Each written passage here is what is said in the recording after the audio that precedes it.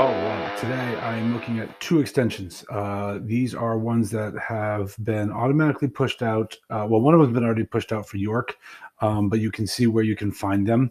I'll put the links to them below in the description, but they are Google Meet Waiting Room and Meet Attendance. Google Meet Waiting Room is a way to make sure that kids can't get into, or anyone can get into a meeting before a certain person jumps in. Now, you have to be careful with it, because if you installed this on your computer, it's not going to allow you to even get into the meetings that you've created. And I'm going to show you that in a second. The other one, Meet Attendance, is going to be for teachers. It's going to be optional for you to be able to download in York, but the link is going to be there for anyone else. It's a way for you to go in and look at who's in your school or who's in your meeting and dump that out into a Google Sheet for you. So let's take a quick look here. So as you can see, I'm in my computer here. I'm looking at the Google Meet Waiting Room. I'm going to add this to Chrome so that you can show you what to do. We'll add the extension. All right, so now I've got the waiting room set up. I can see I've got this little icon here with the camera in it, and we can try to open up a meeting that has already existed, and I can try to get into it. And it's going to say wait for host. It's going to say get ready. Now, if I'm really quick, I could click join now before it goes back to wait for host.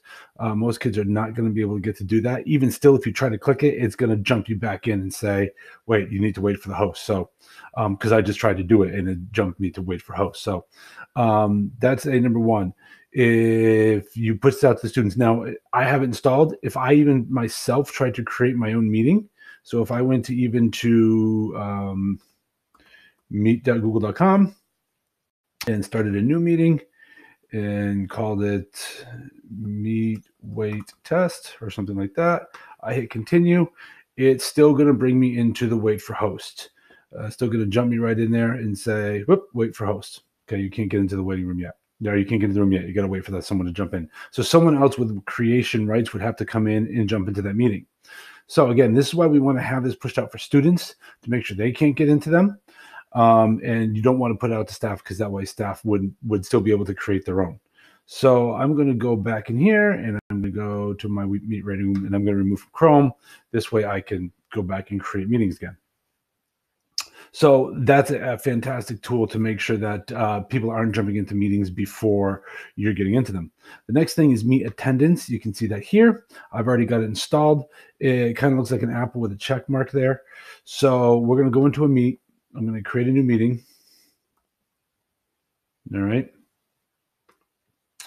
And I'm going to go to test 647, because I do a lot of testing of this stuff before I go ahead and put it out there. All right. So I'm going to jump into this meeting. All right. I'm in the meeting. You're going to see me on the camera. I could add some other people if we wanted to. So when you look at this people here, you have a new field here right next to it, okay?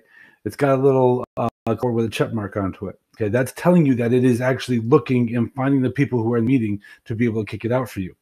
You can then add it to a spread, so I would just click on this button here, and it would say boom, and it'll kick it out over into a new spreadsheet to have all your people in that you want to see in your meeting, to make sure that they showed up to the meeting, they were getting into it. So it's not working for me right now because I'm the only person in here, and it's not going to just kick out a sheet of just me.